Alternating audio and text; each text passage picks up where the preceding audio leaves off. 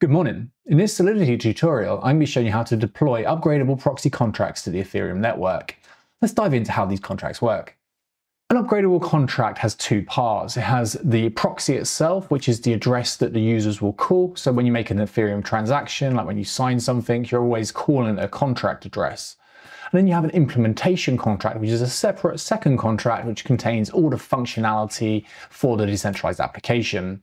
So the proxies contract's job is to route the user's calls and the data through to the implementation contract and route any return data back to the user.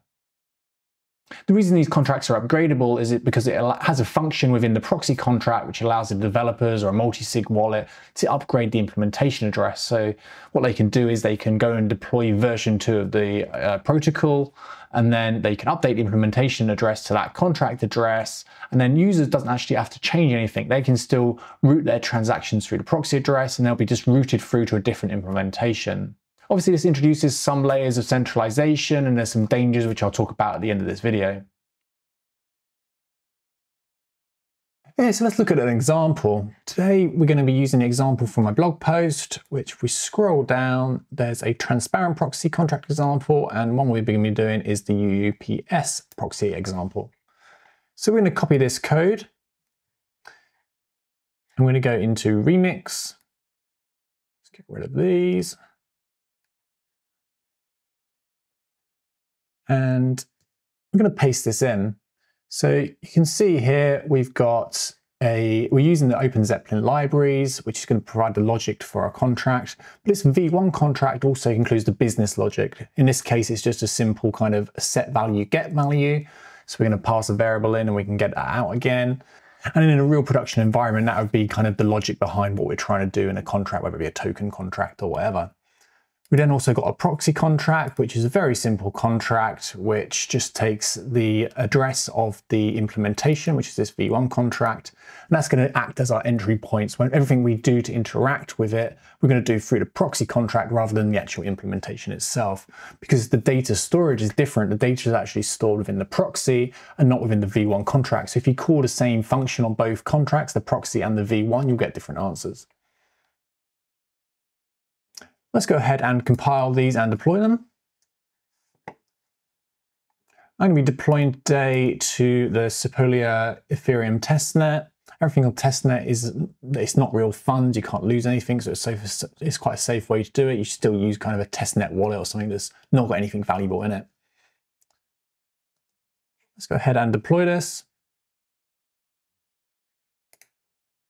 That'll take a few seconds to go through, and then we're going to verify that using Etherscan. So let's copy this contract address, go into the Etherscan plugin. You can get this from here. You also need an Etherscan API key.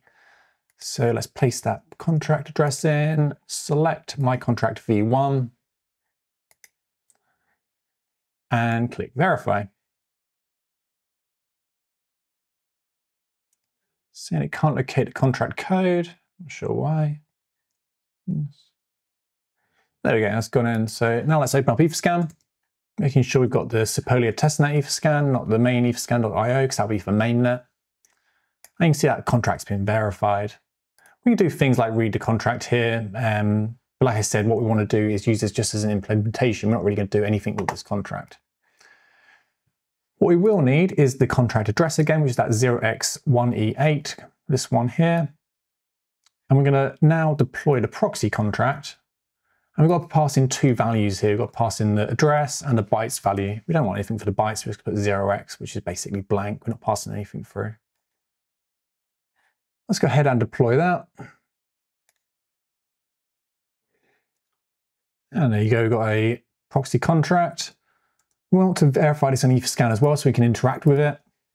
So I'm going to put in contract address, this. It's my proxy contract, my contract proxy, sorry. We need to add the logic address and the data. The data was 0x. The logic was the original implementation. And it's a proxy contract, so we also need to put the implementation in here. Let's try that.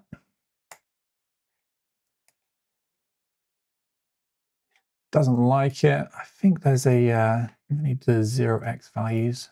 The full string of the null bytes in here. Let's try that. Yeah, that's got it. So this is just the string. Again, it's on the blog post. It's a little gotcha. You need to send the data input as a full 0x00000, 32 byte string. Let's check this is verified in Etherscan. And we haven't got a tick here, but we've got the reader's proxy and writer's proxy. If we click on that, you can see we've got this information and we've got all the functions here that we need to use. So let's connect to this by Etherscan now. Let's initialize the contract. I'm going to put my testnet address in here. I'm just going to copy this. Initial owner will be me.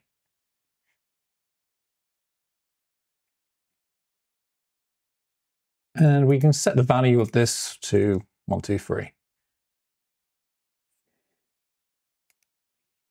Once that's processed, we can go to read the proxy and we can connect this, get value.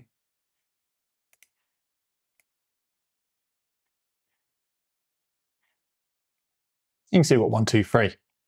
So our business logic is working. We're kind of taking that logic from the V1 implementation and we're executing it through the proxy contract. Now, the whole idea of proxy contracts is it lets you upgrade it. So now let's do a upgraded contract.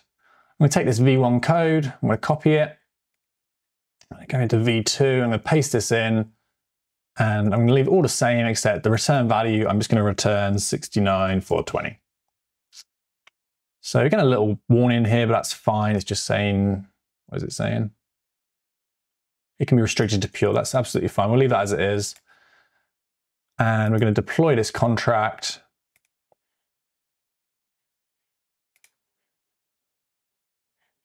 And call it V2 just to avoid confusion. And let's go ahead and deploy that.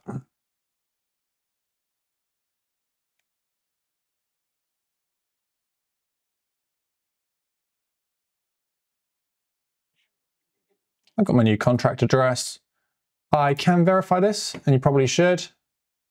So the new contract address is contract v2. It's not a proxy contract because it's the implementation.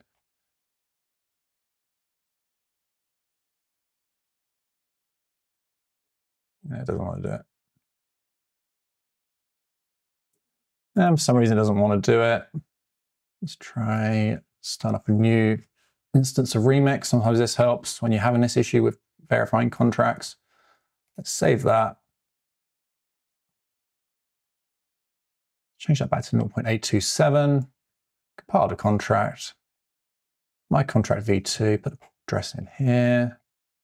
Oh, we're still on there, Remix VM. We want to be on injected MetaMask. Try it out. And that's gone through. Perfect. Let's close down that instance of Remix. I'm not sure there's some kind of bug in Remix. By the time you watch this video, hopefully it will be fixed. Now let's go to write as proxy. So we're back into the proxy interface here. We're not interacting with the V2 or the V1 contract itself. We're doing everything through the proxy. So we've got this upgrade function. This is our own function. It just makes it a little bit easier to pass through. We just need a new implementation address. So let's go and grab that. My contract v2. So this BB4 address, let's write that. Just thinking about it, let's confirm the transaction. And this is going to upgrade our contract from V1 to V2. So in a production environment, this would be a significant upgrade to the contracts. It's also a security risk, obviously, because you've got the centralization about whoever has the control to do this. They can essentially change the logic of the underlying smart contract. Let's double check that transaction has gone through. And it's gone through, perfect. And now if we read the contract as proxy, and we're going to reset this, connect to Web3 again, and get value. You can see we've got 69,420 because it's using that new upgraded function in the V2 contract. And we're doing all this through the same contract address, which is the proxy contracts, which is what we'd give to our end users. One thing I'd like to mention is that this kind of moves away from immutable code.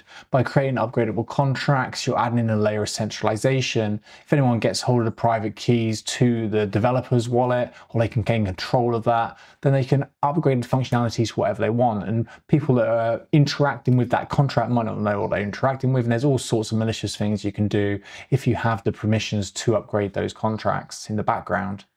I think one of the superpowers for blockchain developers is the ability to deploy immutable code on decentralized networks, and this moves away from that. There's certainly times where it is useful if you're kind of deploying trading systems or something for yourself and there's no real need for decentralization. But if you're doing something for users, then decentralization is very valuable from a security perspective and an ideology perspective. For that reason, I wouldn't say this should be your default. It's a tool in your armory, but certainly not something you should use on every single contract.